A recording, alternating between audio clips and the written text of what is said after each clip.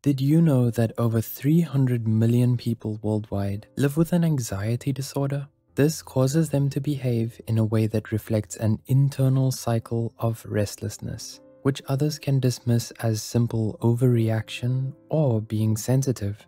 Let's identify 6 common statements that people with anxiety say so we can further understand and empathize with their experiences. Oh, I'm just being paranoid. How often have you downplayed your anxiety just to avoid bothering others? Having anxiety can not only cause physical symptoms, but social ones as well. You may feel the need to stay silent about what you're going through because you think that no one will understand. This can lead to high-functioning anxiety. High-functioning anxiety is when a person remains fully functional and usually successful despite struggling with anxious feelings and thoughts. It's not an anxiety disorder recognized by the DSM-5, but is just a term used to describe the state. Although high-functioning anxiety sounds harmless, it can deteriorate your mental health over time. Everyone's looking at me.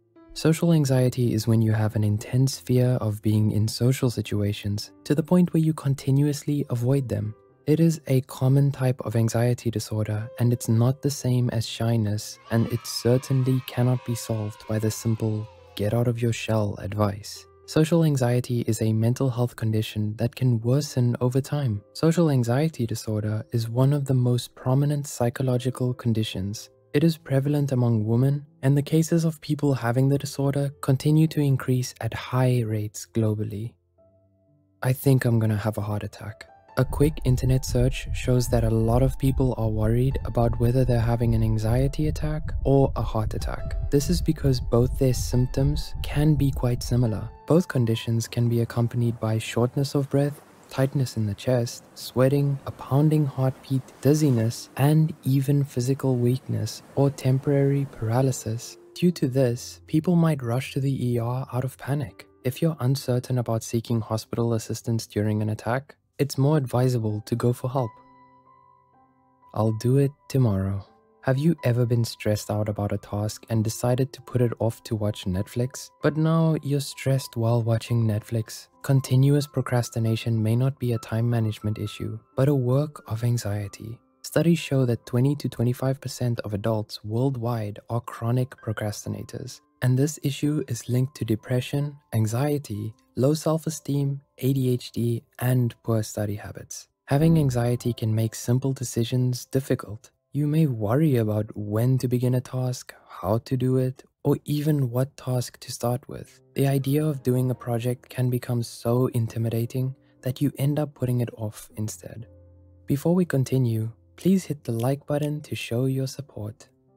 I think something bad is going to happen. A lot of people say to trust your instincts, but do you have a hard time doing that because it often leads to unnecessary worry and even paranoia? Having anxiety can make you prone to and be upset by paranoid thoughts. This is because you're more on edge and accustomed to negatively interpreting things. To minimize the chances of paranoia, remember to take care of your daily needs and challenge your paranoid thoughts.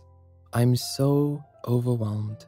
Work, school, kids, chores, love, money, future. How often have you felt bombarded by your thoughts that you don't even know what to do anymore? People with unmanaged anxiety are prone to having nervous breakdowns. The combination of pressure, stress, worries, and triggering events can cause a mental breaking point where you're not able to function well. During a difficult time, remember that it too will pass. We know it's difficult, and we know that giving advice is easier than actually doing it. But see how strong you are for getting through everything and being here. You are a fighter just by living.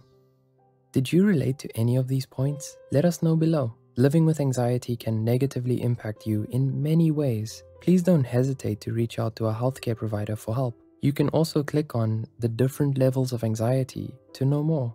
Thank you for watching, and see you next time. Remember, you matter.